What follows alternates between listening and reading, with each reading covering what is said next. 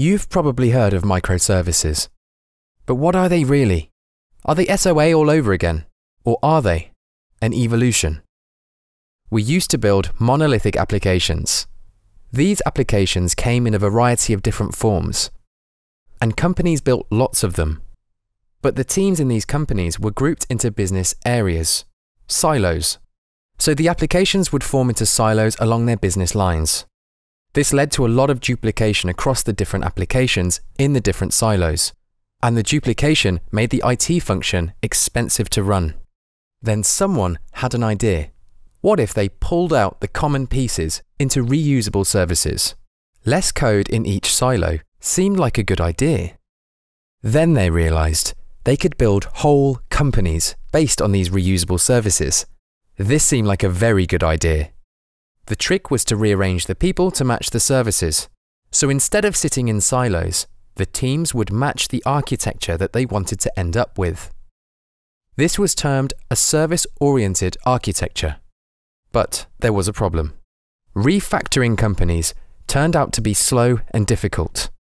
So people took the same pattern that was designed for big companies and applied it to break up monolithic applications, knowing that with this architecture, the companies would be able to grow and grow and grow.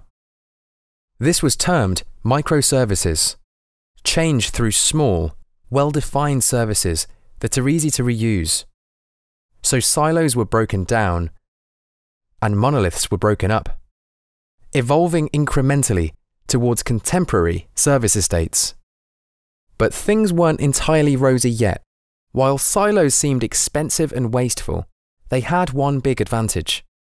Each application was free to handle change independently of those around it.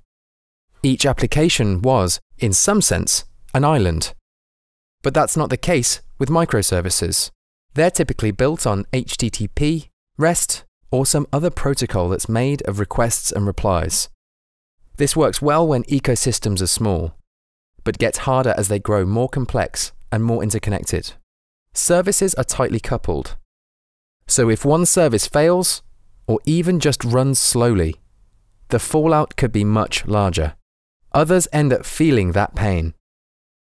Yet at company scale, the majority of processes run in the background anyway. They're asynchronous to one another. So it makes sense to decouple services from one another. The Confluent platform based on Apache Kafka helps with this, as it provides a data backbone for your services. This connects services together. It also connects their data together. The three tenets of messaging, decoupling, notification, and data transfer embedded into a layer of permanence. Messaging that remembers. So every service gets the data it needs. But unlike typical service frameworks, it also decouples services from one another so that they can evolve independently. This makes it much easier to move away from legacy architectures, to evolve away from the past towards a better factored future, whatever that may look like.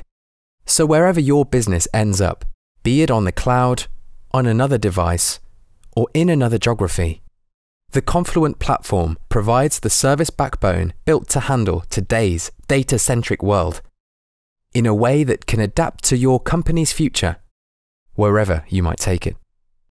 Services built on the power and immediacy of a streaming platform.